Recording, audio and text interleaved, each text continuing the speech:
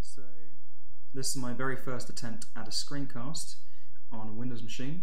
I have no idea if the video is working or if the audio is working, and what I am doing right now is actually trying to write some assembly, having followed a YouTube tutorial, and more importantly I forget what the keys on a Spectrum keyboard is, so I'm recording this so I remember.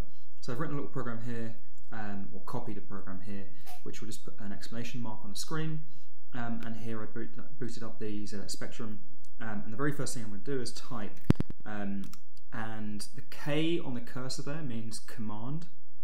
Now there is a reference in these tools for the keyboard, super small on the screen, but what I want is to do 10 randomize user 50,000, so that memory address. So randomize is the letter T, or the keyboard character T.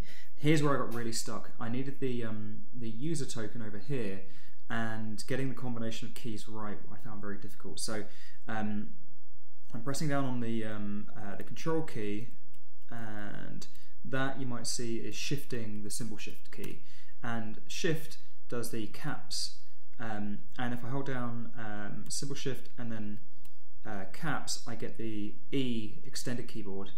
I'm trying to remember if I do L now, because L has a user, I kept on getting ATTR. Alright, so extended mode gives me user, and then I just do 50,000. Oh, I don't think I've assembled this into memory. Let me just quickly do that. Assemble, yes, and then I'm going to do 20 and pause is N, nope, K, basically just guessing now, that's why I bring up the keyboard. Pause is on this keyboard somewhere. Input if return rand. If you sit before me, shout it into the screen. Oh my gosh, where is it? M and then 0, which means apparently wait until the user does something. And then I'm going to do run, which was the character R. Off it goes. There is our exclamation mark. Sweet.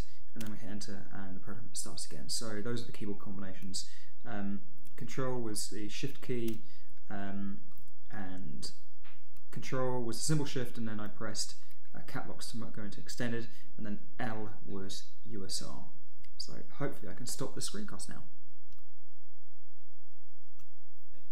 Or not.